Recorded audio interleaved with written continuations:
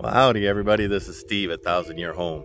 I am building a house that'll last 1,000 years off-grid, but I am what you call a dry cabin, in that I do not have a water system out here yet. I'm trucking water in and out for me to drink, and I have stock tanks for my animals, but I have been trying to raise trees out here. And I've been out on this property for 2 years, and it's been 2 years of solid drought. This year, still tough. It's only rained like 1 day a month. So when it rains, you know, 6 or 8 inches, and then it's done.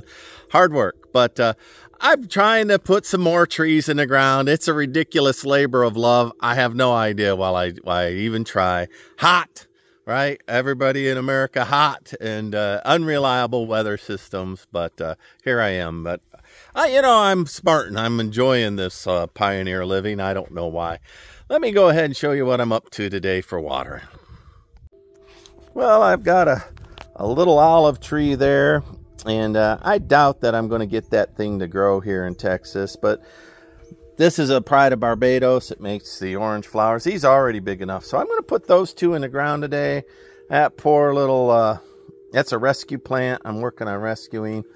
I've got some things working out. These tropicals seem to be doing, they don't care how bad the soil is. But those were snapdragons, and they're gone. But I've got about 6-8 trees out here in various states. That which the cattle don't stomp, the drought kills. That which remains, the grasshoppers eat. So I don't know if I'm going to get ahead of the game or not. I'm going to give everybody a deep watering because, man, it's tough. What else? Oh, I got a little antique rose out here that's been surviving all by itself. I forgot I even had it because all the other roses were promptly killed in a drought. But then I found this one that I had stuck along the woods. It's supposed to be a climbing rose. It was in the climbing rose section. I don't think it's a climbing rose. You don't climb much. Let me rotate. My snapdragons they're still trying. Good job, guys. These tropicals bloom this year. So let me give everybody a deep watering. And then dig some holes here. This is that little forgotten rose bush, and I am telling you, it is dry. So I'm going to give him a little drink of water too. Poor little forgotten thing. Well, it's middle of August, halfway through summer. We've got another 2 months of drought, probably very little rain, if any. So I dug these holes here. This one that you're looking at is about 4 foot deep. And much deeper than it looks, and it's holding water pretty good.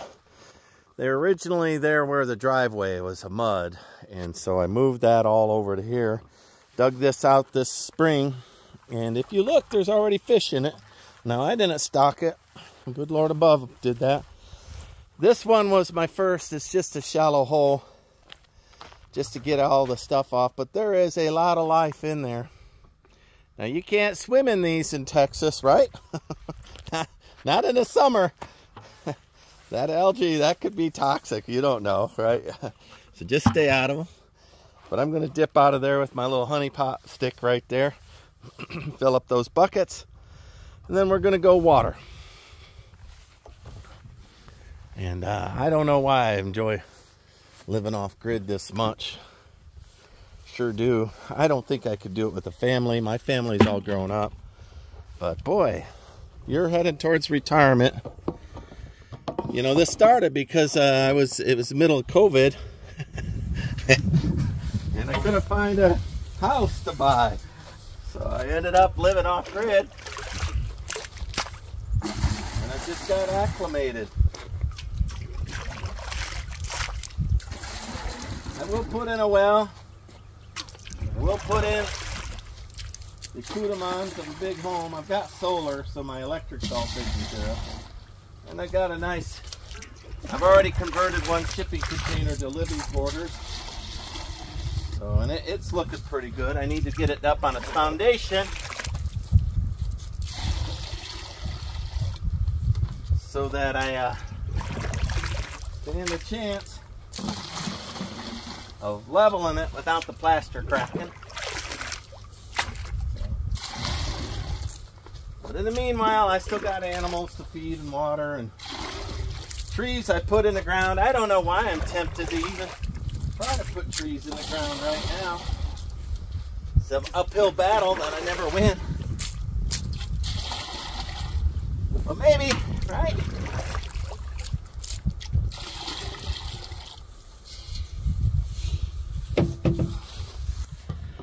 My mother used to tell me, Stephen, trust the seed when you'd put the seeds in the ground to grow. Trust the seeds. I trust Mother Nature.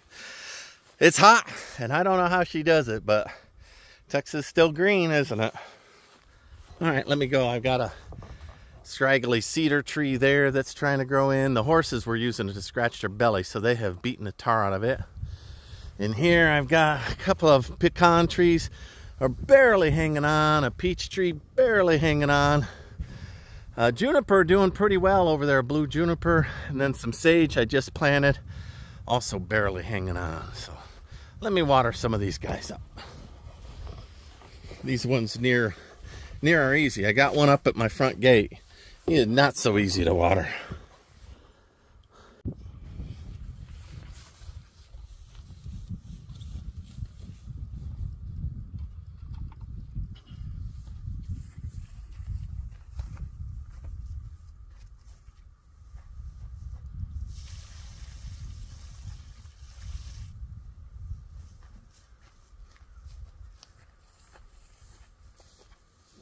All up. Go the distance. Little watering holes I have squirreled away in here. You can see. Can you see all those fish in there? Lots and lots of fish.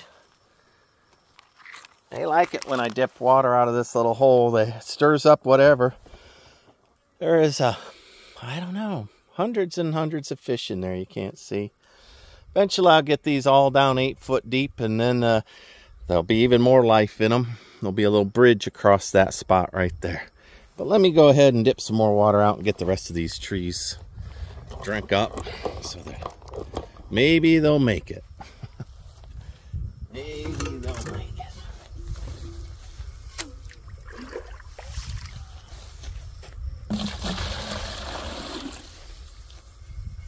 There's something about the simple joys of life. I just really enjoy this. My day job is in technology. High technology, in fact. That's how I make my living. So I guess I need this little bit as a break.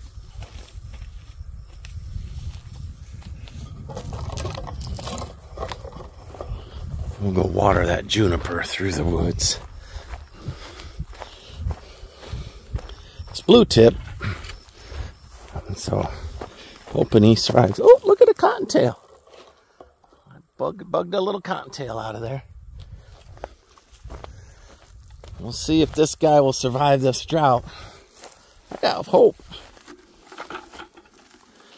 Trust the seed, my mama says in my mind. Trust the seed. Alright. Alright, now all I've got left are those sage to take care of, and that will be some driving. So I'm going to dip some water out and drive up to the front gate, as well as water that one over yonder. So let's get that done.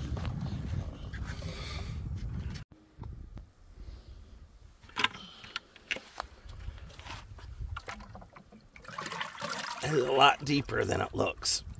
Like I said, I put it down 4 foot or more.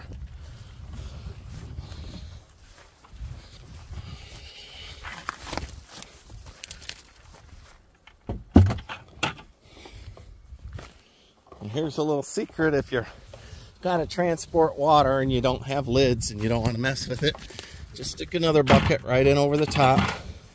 That'll keep it from sloshing out as I go through all the fields. All right, one more tree to water.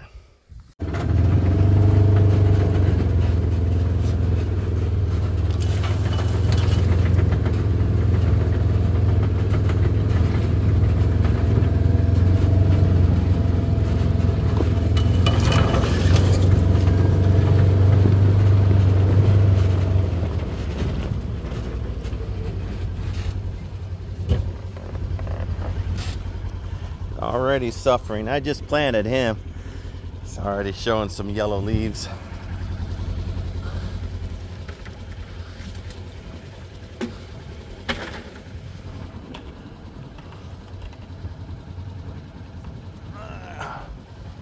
I don't know if I'll get this guy to survive or not. We'll see.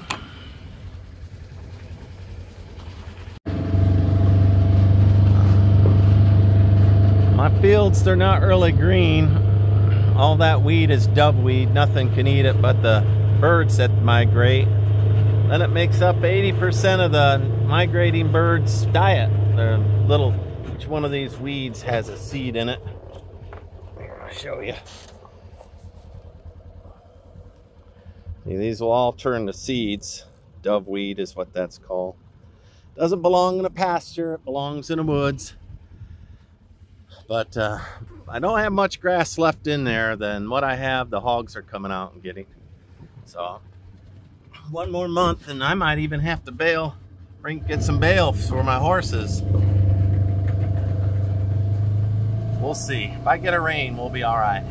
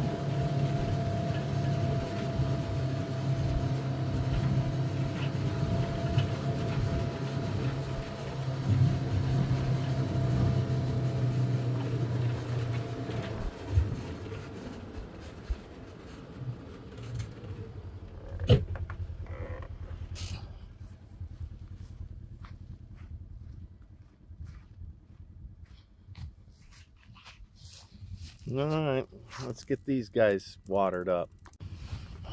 All righty. Here we go. Drink it up, little guy, little buddy. Go.